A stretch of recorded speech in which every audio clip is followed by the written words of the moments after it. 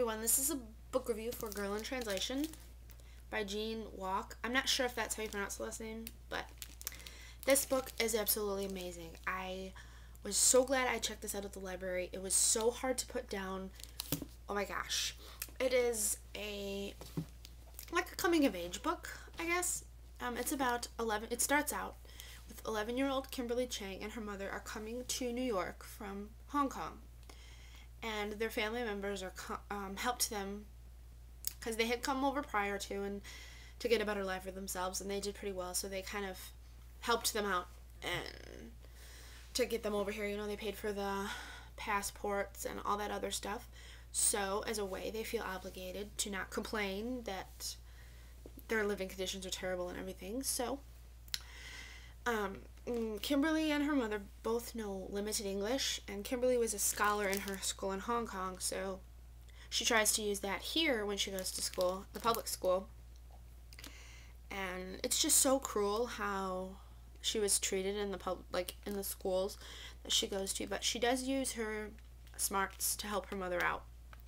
But her mother had found a job in her aunt's sweatshop in Chinatown, which is kind of done illegally, and they get kind of gypped. Well, her mother gets gypped because she's getting paid underground, but also they're trying to get paid back. Her aunt is trying to get paid back from helping them out and paying for all the stuff for them. But the aunt in this book I do not like, because she thinks she's so much better.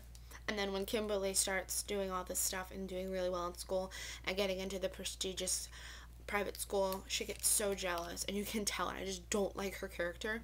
But it made for a good book. And also, Kimberly has a love story going on, because she helps her mom in the sweatshop so her mom doesn't take on so much work.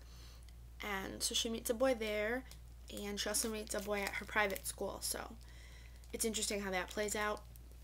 I really like this book. It's really well written, and it is a debut. It is it's not autobiographical, but the author did go through some similar experiences, so that's kind of neat. Also, in the beginning, like when they're talking, you can kind of, if this makes sense, you can hear the accents are written out where you can almost hear them in your mind, if that makes sense. It's really good. It's written through Kimberly's point of view, and it goes through quite a long period of time. So, yeah, I definitely recommend this. It's a really good book. You get drawn in from the beginning, and it's really good. What caught my attention was the cover, and then I just read the insert, and I was like, this is what kind of got me to check it out. What is it like to be surrounded every day by a language and culture you only half understand? How would it change your life? So that's really cool, and it's a little shy of 300 pages. The text is average, but it goes by so quickly. You just want to keep reading and find out what happens.